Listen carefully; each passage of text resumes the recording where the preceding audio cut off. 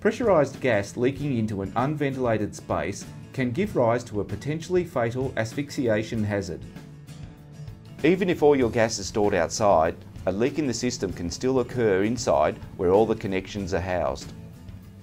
If your cellar or cool room is not naturally ventilated, it is vital to undertake a risk assessment to ensure that the right type of monitor is being used to protect your employees.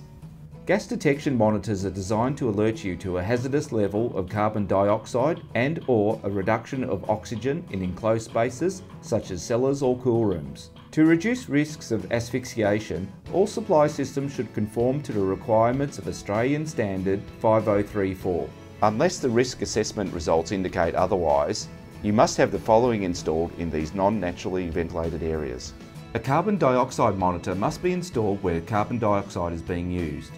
An oxygen monitor must be installed where nitrogen or gas generators are being used. These monitors provide both an audible and visual indication of potentially hazardous levels of carbon dioxide or a reduction of oxygen in the air surrounding the monitor. Ensure that you are meeting the requirements of AS 5034 by ensuring that your cellar or cool room is properly ventilated and monitored.